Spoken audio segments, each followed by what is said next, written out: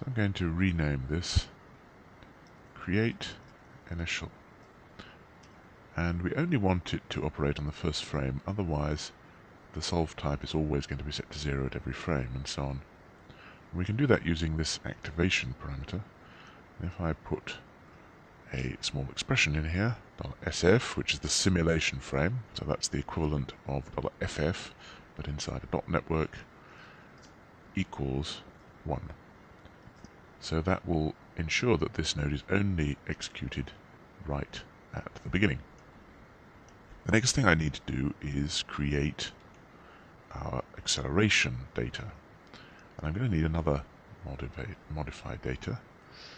And I'm going to create our acceleration data again in point position.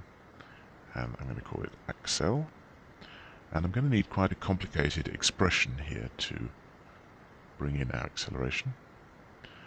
So let's maximize this. I'm going to use a length expression, and a length function takes 3 components, which are the x, y, and z of your vector. And in this case, what I want is the length of the current velocity. So that is going to be found using the dot option. And we've got our current velocity is in our point position data, and it's vel here, and old velocity is oldvel. But if you remember, the dot option function only allows you to bring in a single value, and here we're going to need to access 3 values. And Houdini achieves this by having 3 variables, velx, vely, and velz, defined automatically for the 3 components of this. Or I should say 3 fields are defined with the names velx, vely, and velz rather than 3 variables. And similarly, oldvelx, oldvely, and oldvelz allow you to access the 3 components of this. So we want our dot option, $.net, $OBJID, then the point position is the subdata name, and then we're going to bring in velx, which is the current velocity in the x direction. I'm going to select that. I'm going to Control-C and then Control-V to copy it. And then the next one is going to be Y. And then again paste it the second time and velz. So that's the acceleration of the velocity, the length of the velocity at the current frame. And then oldvel, so we want a second length expression, and we want to access oldvel, and I'm going to just Control-V again, and we want oldvelx, and copy this,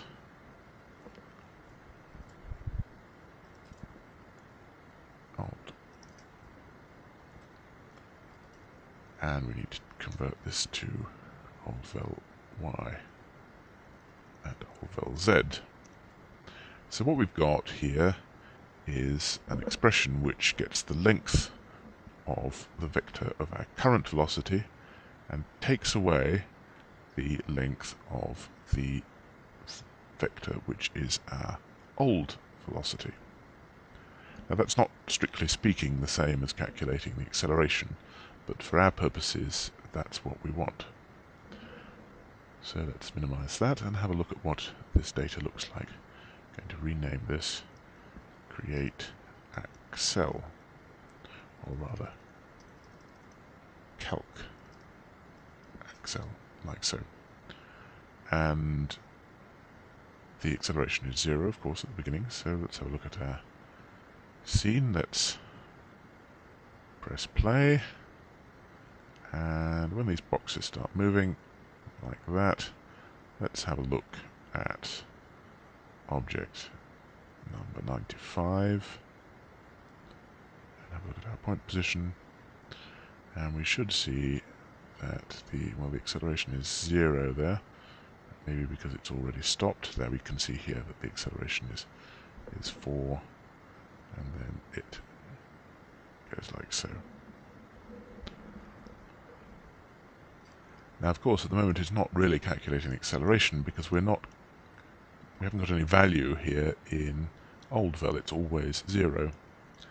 So to properly calculate the acceleration, we're going to need to copy our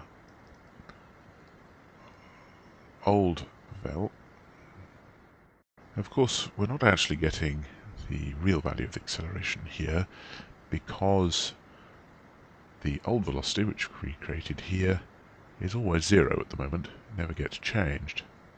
So we need to insert a modified data node here, which is going to copy the value of the velocity into the old velocity. So we're going to modify a bit of data in the point position container. We're going to modify the data that's called oldvel, and that is a 3 vector. Now, in order to extract a string that we can use to set up the value of oldvel, we use the dop option s. Now we need to start it with a back tick in order to ensure that this is evaluated as an expression rather than just as a string. And then the function we want is dop option s, which is exactly the same as dop option, taking the same arguments.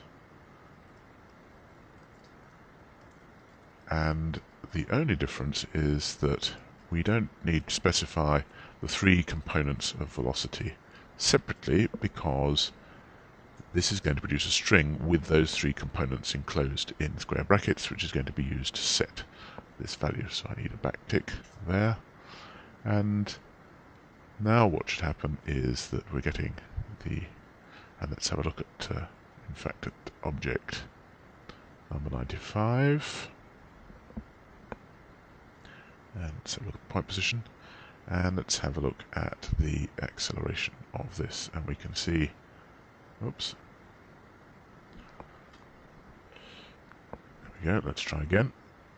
So we're looking at object 95, we're looking at the point position data, I'm looking at accel, and I want to look at, and there we can see that the acceleration starts here at 0, goes up, and then becomes negative. So it's when this acceleration becomes negative that we want to switch to having an RBD simulation rather than the animation. So as the first stage of doing that, well, let's first rename this to copy velocity. And what I want to do is now create a group. So group dynamic objects, and I'm going to call the group transition group. I'm going to put $OS in here so that the group has the same name, and I'm going to use an expression rather than a name-based selection for the membership of the group. So we leave this at star, so that's all objects, and then we're going to put an expression in here which selects some of those objects to be in the group. And the expression I want is going to be that the acceleration, which I can get using a dop option,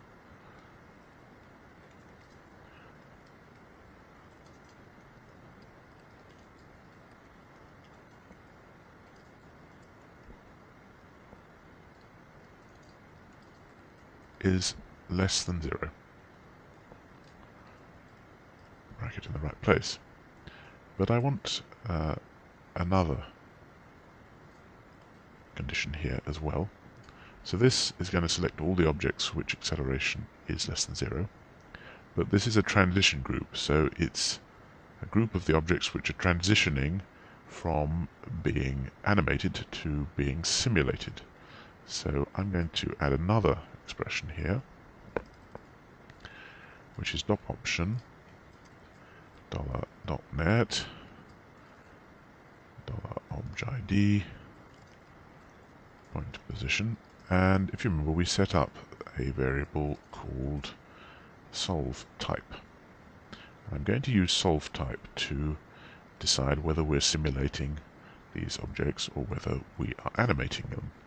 And with the solve type of 0, we're going to be animating them, and with a solve type of 1, we're going to be simulating them. So I only want to make these objects a member of the transition group if they're still being animated. In other words, if the solve type is 0.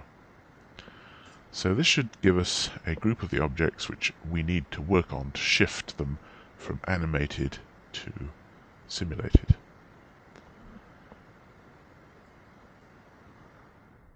So the next thing we need to do is set the solve type for these objects that are in the transition group.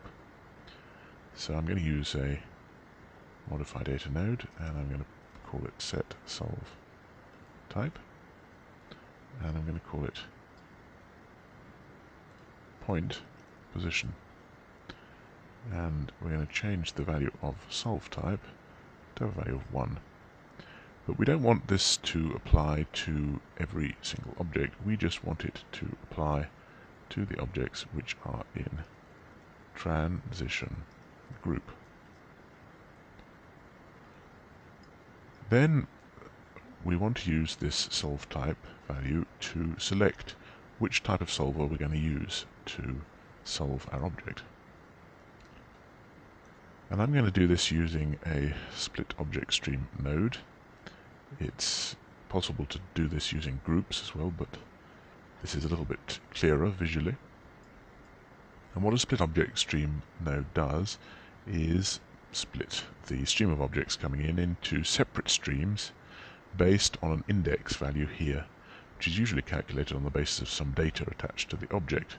So if this output index evaluates to 0 for a particular object, it will emerge in a stream here. If it evaluates to 1, it will emerge here, and so on. And of course the expression that we're going to use in here is a dop option, which retrieves the value of solve type. So what this should mean is that all objects with a solve type of 0 will come through here, all objects with a solve type of 1 come through here, and we can attach appropriate servers, data solvers, to those two connectors. So let's now do that. And by the way, I've deleted the copydata and RBD solvers that we had here earlier, and that's because occasionally if you reuse nodes in a dynamics network, it can confuse Houdini and create some rather hard to spot errors. So I'm rebuilding this from scratch to ensure that that doesn't happen. So we need a copydata solver where we're copying from point position to position,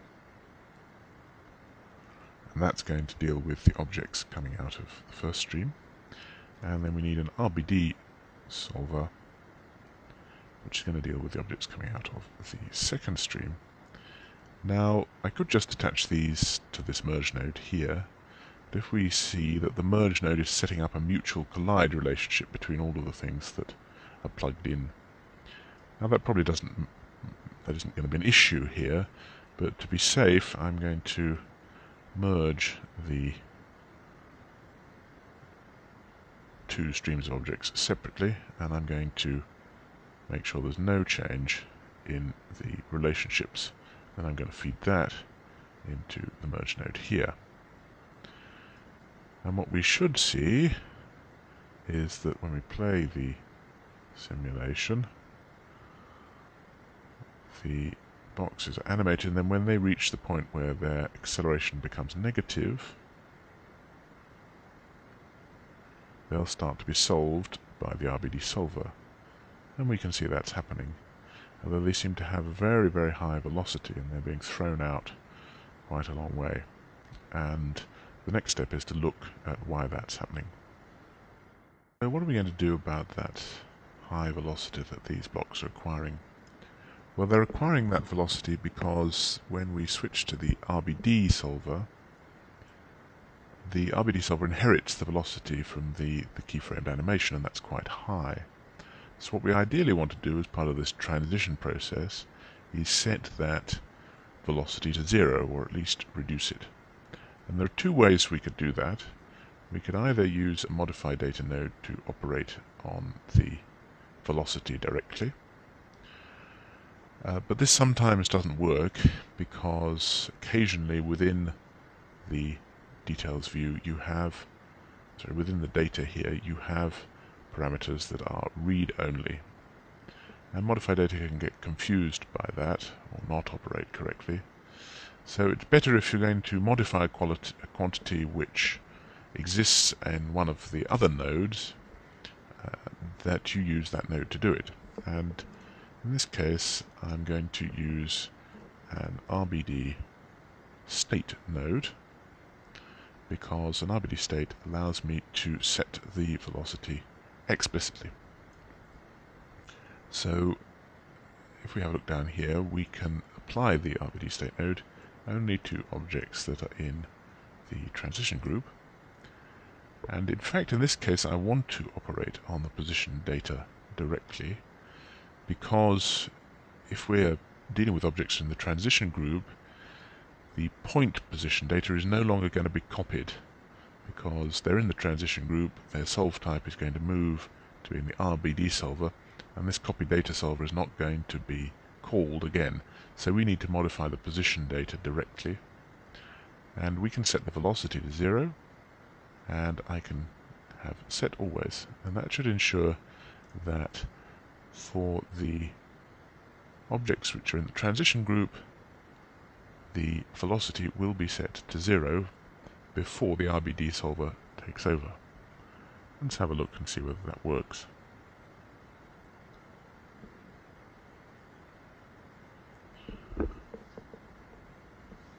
So they're being picked up correctly, and the RBD solver has started, and we can see now that it's no longer inheriting the very high velocity that it was earlier. So that's an example of how to combine some quite sophisticated point-based animation with dynamics. I hope you found it useful.